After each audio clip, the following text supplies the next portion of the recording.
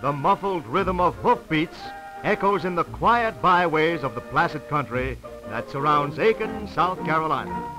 For on these unpaved highways, the horse, the aristocrat of the animal world, holds undisputed sway. This tranquil region is the uncontested kingdom of the horse in America. Seldom are motor cars used, as there is only one paved road in the area. This domain of the horse has been established by many families whose names are recorded in the sports and social histories of America. The Hitchcocks, the Milburns, the Bostwicks, and the Harrimans. Here in the heart of the deep South, they have set up a sanctuary for the horse, and their children are raised in the tradition of the hunt and the steeplechase.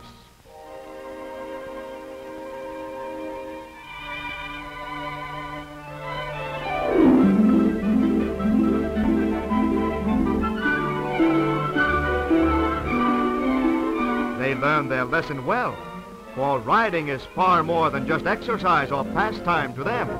At home and at school, they're steeped in the legends of great horsemen, and the bridle paths are their roads to fame and to the Sunday Road of Reviewer section. They take the jumps like veteran cavalry troopers, as much at ease in the saddle as the best of the rough riders.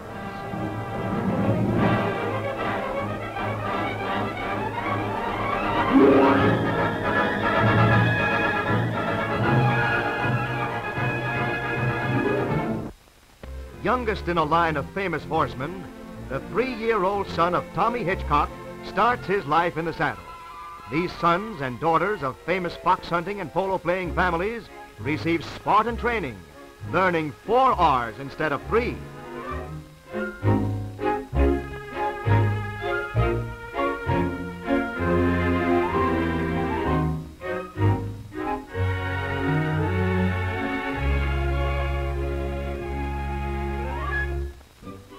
In the Aiken colony, they're never too young to learn.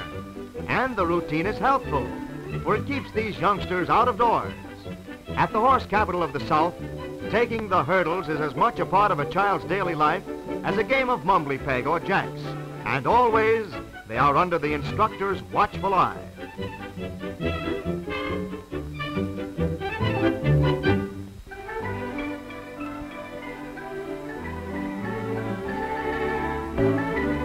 Professional jockeys and exercise boys give steeplechase horses their daily workouts, galloping them through the pine woods to muscle them for racing. The blood of thoroughbred racehorses pulses through the veins of these chargers. They're bred for endurance and speed to carry them in the flat. But high jumpers were among their ancestors, and as the breeders of fine horse flesh say, blood will tell.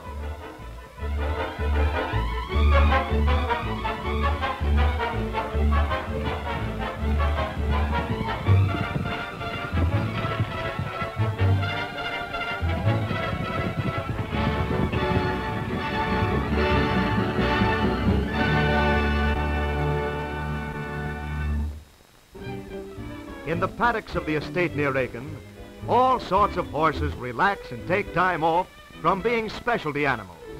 Hunt and steeplechase horses, polo ponies, trotters, high jumpers, and proud show horses frolic and roll in the dust just like their working cousins who pull plows or milk wagons.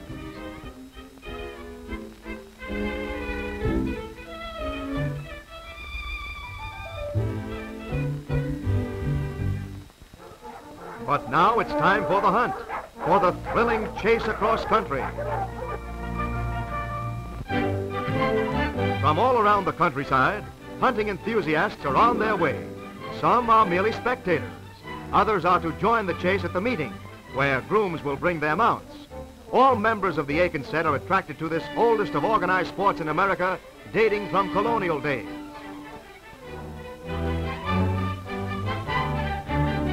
This is to be a drag hunt, in which the scent of a fox, mixed with aniseed, is dragged beside the hunt course in a bag to give the line to the pack. In a drag hunt, the sport is in the riding, not in the kill. So it's yoicks and tally-ho. The hunt is underway. The dogs give tongue as they follow the scent of the drag.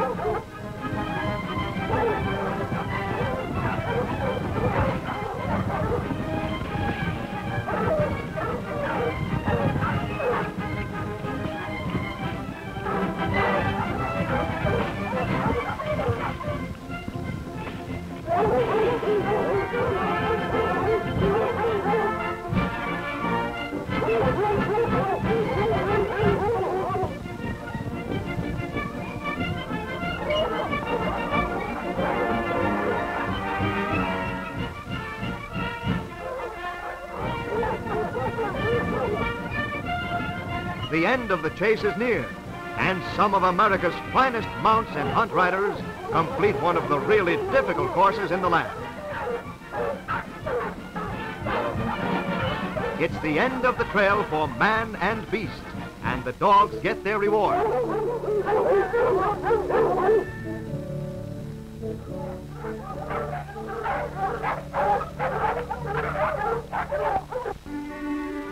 Now for another thrill, as proud trotters and pacers pull the graceful sulkies.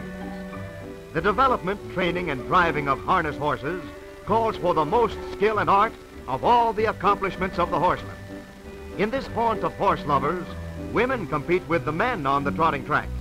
In recent years, women have been entered in official races and have made excellent showings both here and in the North.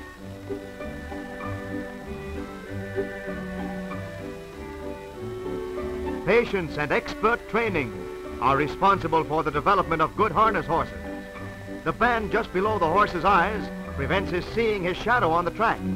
But let's watch the grace and symmetry of these harness horses.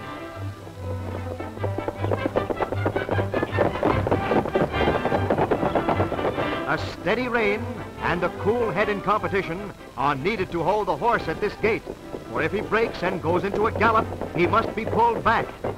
The driver must estimate his speed at the turns with greatest accuracy, for too sharp a turn would spill the sulky. Now here's a slow motion study of the supple flow of rhythmic muscles, the perfectly coordinated gait that marks the pacer and sets him apart from all other horses.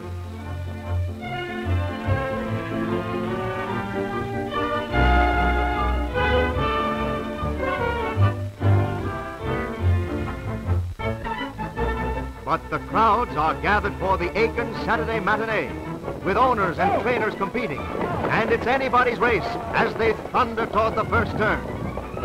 Some of these men who train harness horses for members of the Aiken colony are the cream of race drivers.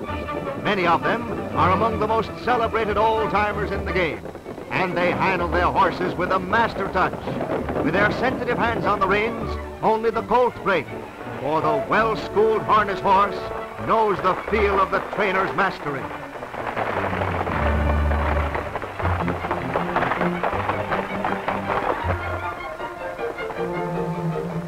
This is the supreme test of the blue blood, hitting the pace that means keeping out in front, of never being beaten until the race is run, and then to try again.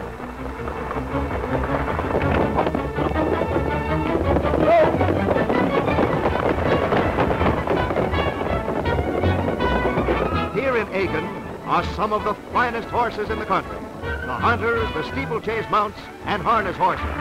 Here in the greatest retreat of the horse in America, the entire community pays tribute to the aristocrat of the animal world.